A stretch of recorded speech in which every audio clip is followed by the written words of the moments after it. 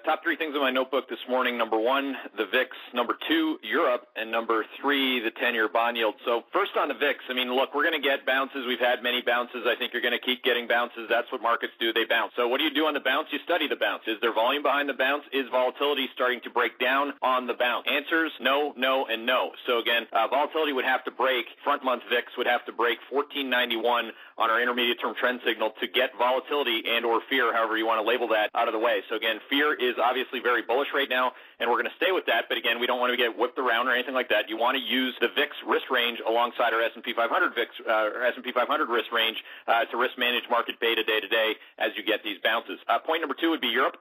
Europe across the board continues to outperform pretty much anything in Asia or the U.S. or Latin America for that matter, and I'm talking about equities. Why? Because European growth on the margin is better. And again, we're not talking absolutes. That's not how you trade macro. You trade it on the margin. So again, if you look at the January numbers, particularly the most recent January numbers across Europe, the base is much stronger on the margin than what you got in the U.S., and that's why we think European markets, there's a handful of European markets, civilized places that you can go, buy a house in or roll up your sleeves and have a drink.